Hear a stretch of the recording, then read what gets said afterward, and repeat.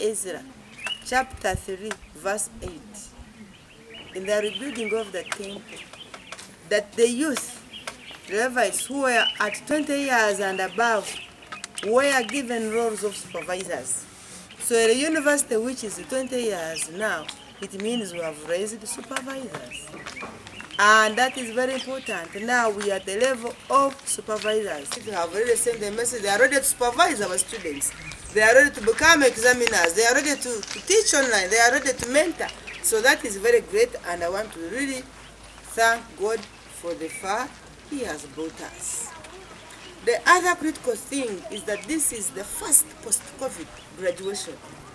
That one, let us not fail to recognize that the last graduation, we held it virtually, and parents were not able to come, students were not able to come. It was really a big hassle, too much complaints. Students were waiting for an opportune time to bring their parents to the university to graduate, but it was not possible. So we really thank God that even COVID went. Now we are going to have our famous graduation at Bishop Stuart Riverside Playground as a start or the springboard for our Faculty of Technology and Engineering Sciences, which is yet to begin.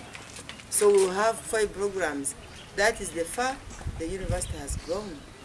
And it is also important to note that our students whom we have groomed, I've already told you, we have now raised supervisors. They have now been appointed in various sectors in this country. Actually, wherever you go, like now, if you want production officers, you go in almost every district, you find a Bishop Stuart University student. Actually, whenever you say is trained in the best, this is why he got, even those who have trained elsewhere, they have come here for masters. And now they are coming for PhDs. That is very great, the national leadership. You know, like the mayor, the road mayor of Mbarara City is our student, Honorable Kacheles. The speaker, Honorable Tashobia, is our student, BSU. Now, if you go in other areas, you find BSU, it's all over, it's represented. Now, what else? That means we have actually grown. If you go in places like Bushenyi, you go and check who is there, the agriculture officer, our students. Have been in Kamwenje, our students. Even if you go in Kagadi, you find the BSU students are there, in IT, wherever. In the police, in the army, we have. Many of them are now even at high ranks. They were trained here as our students. I know there is a Fande Kambias, I don't know why it is, but he was one of our students. Baram was our student. And that means that the university has really grown. And our growth is because of your support. Media, you have supported us. Parents, guardians, and this region, you have supported us. We thank everyone. Everyone, all of you have contributed. You have given us students, and you continue to give us more. The teachers, by the way, teachers now, BSU, we are the ones, the teachers, the principals, like now, inspectors of schools. I understand Rampa, the inspector, is from Bishop Stuart University. These farm schools, they have our staff. Now, the list is actually endless. We are actually now profiling our alumni. We are among the top 5 taxpayers in this region, both NSSF and the PAYE. I'm sure you know what it means when we talk about taxes. So revenue. Uganda Revenue Authority, even took us the region, we are now at the headquarters in Kampala, because we are a big tax base, medium tax base. And we are looking like in 4 years, we have been able to give government over 5.6 billion in taxes. In NSSF, over 2.6 billion, just 4 years. Now imagine 20 years, how much have we been contributing toward this? Revenue, toward this NSSF, toward this people's welfare. Now we also withhold the taxes on behalf of government. We do withholding tax for our suppliers, and we remit money to government. And we have been faithful to this. And also God has been faithful to us. I would say where we are, We only pray for God's blessings. We need more learners. We know parents who are challenged with COVID. And we are moving on. As far as infrastructure development, our road network in BSU is wanting. That is one of the things we are presenting before UNRWA and our Excellency, the President, but also the local leadership. And I know they are thinking about us.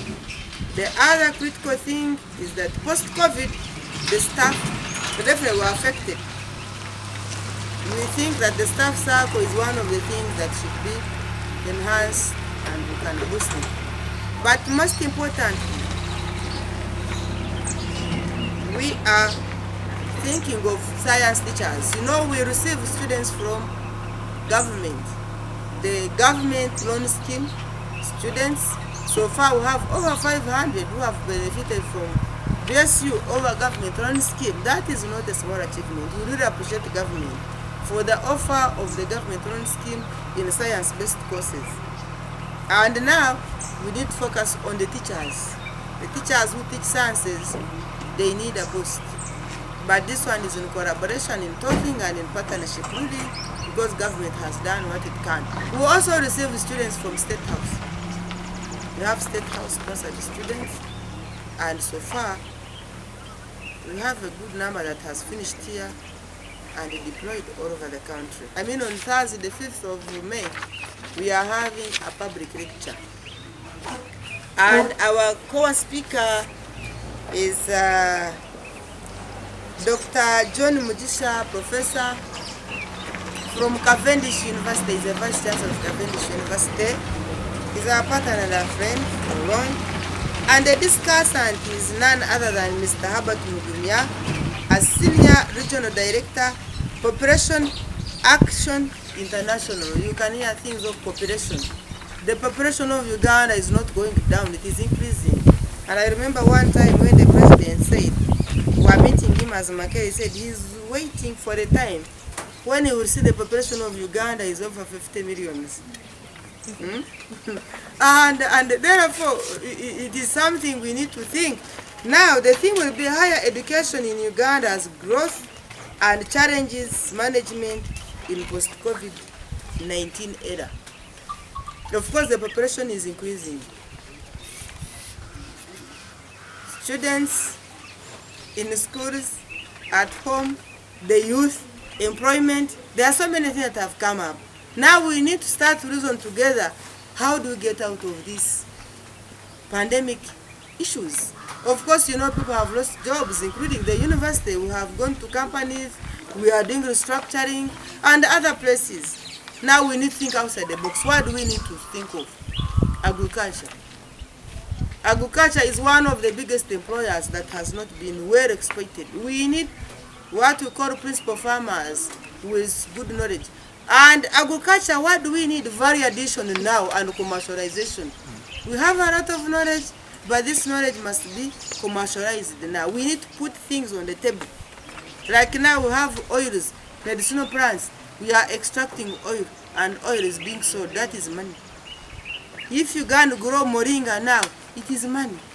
If you can grow lemongrass, it is money. Now, if you add value and extract oil, then you make more money.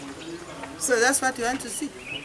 Beans, of course, you know now. Beans, now the kilo of beans, on harvest time, a kilo of beans is already 2,000 and beyond, 3,000. That shows the demand for food is very high. And you need to know that Western region is regarded as the food basket of this country.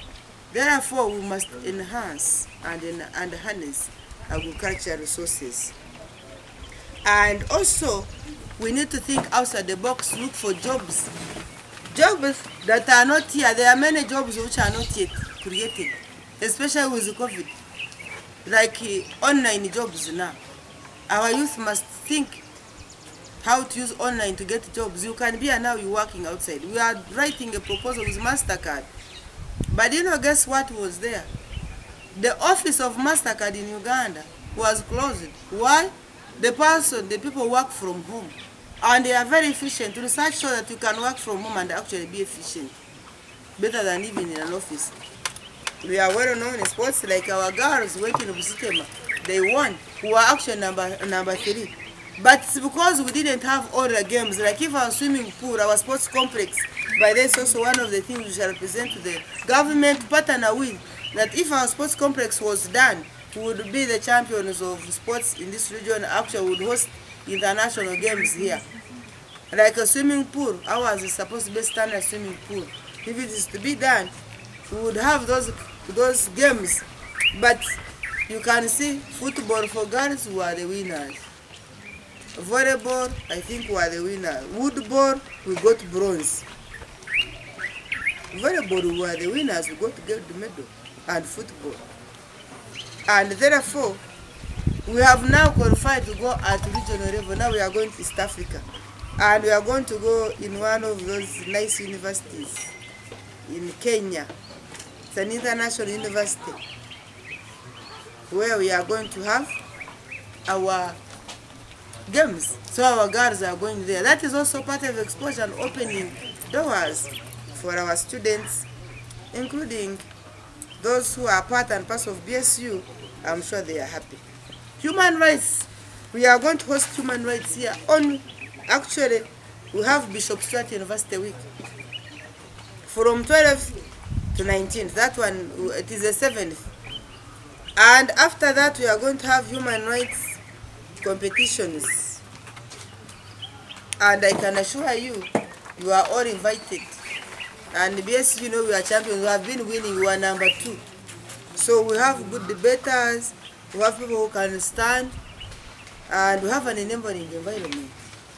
And lastly, I've already said our programs are accredited by National Council. We work closely with regulator, work closely with Ministry of Education and Sports, work closely with the director hospital, like now the director by Regional Referral Hospital is one of our guests, he has confirmed he will come. And we cannot take it right as far as training of nurses. And who are also at the helm of fighting COVID. You are aware that one of our students was in grade B and Tebe. He was handling COVID. We have National Council for Education.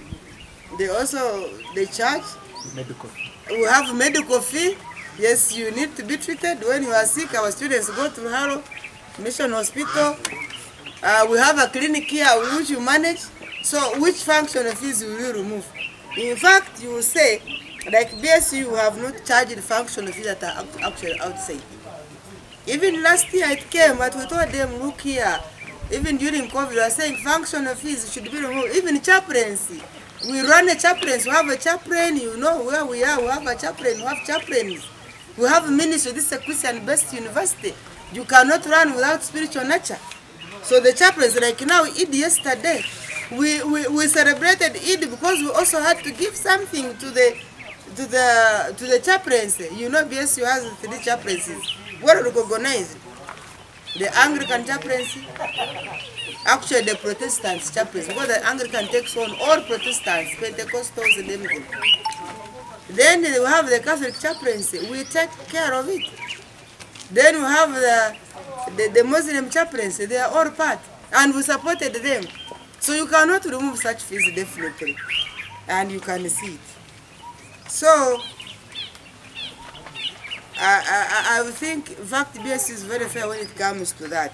So maybe sometimes the functional fees are not explained to policy makers. They don't know what these policy fees are for. Like you cannot remove library fee, you cannot remove computer fee, you cannot remove medical, you cannot remove guild fee. We want to groom leaders. These leaders, you have seen, we have the best guild chambers here. Actually, the guild president, I've seen him around, you should ask him. We have State House. So when we say His Excellency, the guild president, Emma Vehagan, really the man is a boss. He has a whole State House here. And guild chambers. Right now he's going to build a commercial center, which he has actually started. He is going to build a commercial center. He needs money. And that's what we need to thank. But our students are very unique, our guild leaders are very unique. They do innovations. They do innovations, their money is not for eating, is to invest, and that is very good. We want to commend that, and I don't think it is anywhere. Those who have come to BSU, they appreciate our good leaders. They know they are servant leaders. Most extension workers are not versed with some commercial crops or in some knowledge. In agriculture, I want to let you know that agriculture is very broad. Nobody has everything. Vanilla is a new crop. You have given an example of vanilla. It's a new crop. But I want to assure you, they are experts. When you don't have knowledge, you go to experts and you ask and get to knowledge. So extension workers, they are trained. You know, that's why every institution, every university, even in medicine, wherever there is what we call refresher courses. Refresher courses are meant to train people in areas where they are lacking, ask questions, and they understand what they don't know. So if someone is challenged with vanilla, for us to have an expert, let them come in the university, we shall give them extension. And they can come. For example, the other day, when we were at the Greater Angkor exhibition, they were talking about soil testing. We have a soil testing kit here. And we have experts who can go and test soils, and they tell you how your soils are rich or poor or are lacking certain minerals. So that skill you can come and get from the university. If you don't have, we also go to Naro, Mbazadi. We network with Makerere University. That's why we sign MOUs as a university, for example. We have an MOU with Makerere University, an MOU with Chambogo University, with Guru University. Now we have signed one with Muni University. We have an MOU with Uganda Christian University. We have an MOU with Mbara University of Science and Technology. Now, all those MOUs are meant to enhance the teaching and research in institutions.